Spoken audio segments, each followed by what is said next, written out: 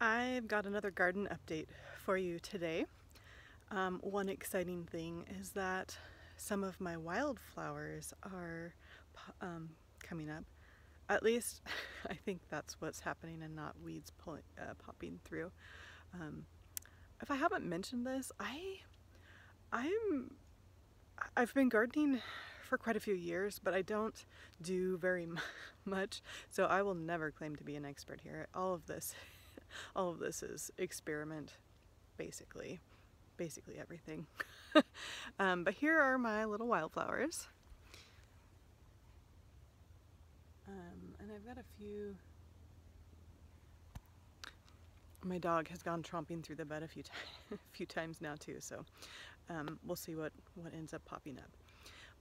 Other updates, the bed that had all of the rodent holes burrowing through it, I shoveled out all the dirt, and then yesterday my husband put the hardware cloth in and filled it back up with dirt for me. He also put hardware cloth in this bed and filled it up with dirt, and earlier in the week I did this bed as well. All of the beds now have been topped off with dirt, all the main beds I should say. This is the eyesore that I probably haven't shown you yet. These right here are my strawberries, which looks like they need some water. But notice all of the grass and weeds.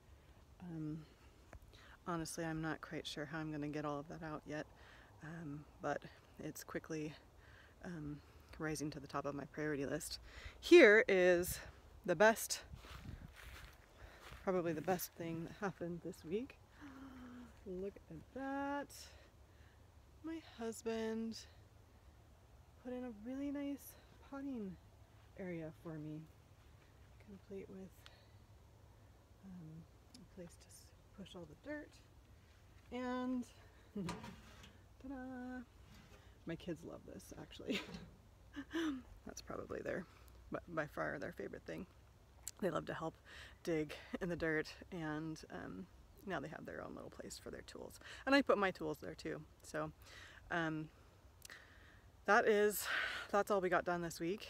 A lot of dirt shoveling, and another thing that I found out the hard way this week is that if you have access to endless supplies of CBD biomass, spent biomass, as I've used to put in my walkways, or have started to put in my walkways, it's quite splintery.